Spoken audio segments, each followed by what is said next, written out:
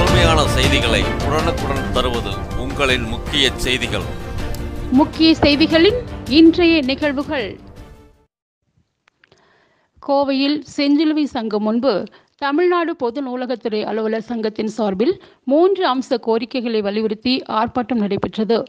இந்த ஆர்ப்பாட்டத்தில் ஊர்ப்புற நூலகர்களுக்கு காலமுறை ஊதியம் வழங்கிட வேண்டும், சில்லறை செலவினத்தில் ஊதியம் ரத்து செய்ய வேண்டும், நூலகர்களுக்கு உரிய ஊதியத்தை உயர்த்தி வழங்க வேண்டும் போன்ற கோரிக்கைகளை முன்னிறுத்தி ஆர்ப்பாட்டத்தில் ஈடுபட்டனர். இந்த ஆர்ப்பாட்டத்திற்கு மாநில தலைவர் சுப்பிரமணி தலைமை தாங்கி ஆர்ப்பாட்டத்தை தொடங்கி வைத்தார்.